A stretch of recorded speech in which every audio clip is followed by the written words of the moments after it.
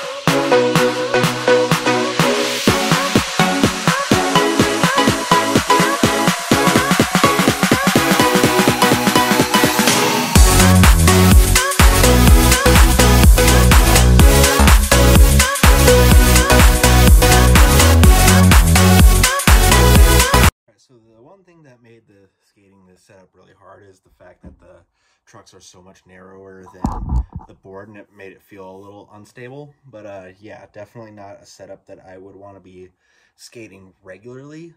But yeah, for the most part, just really unstable. Very maneuverable, but just really unstable for what I feel like a normal skateboard should be. But yeah, that's my only complaint. Then I feel like the trucks are a little bit warped, or maybe the deck is, because every time like I would sit down, I would feel the board like rock back and forth. But yeah, definitely just a very weird, unstable setup. But other than that, like, comment, and subscribe, and see you guys next video.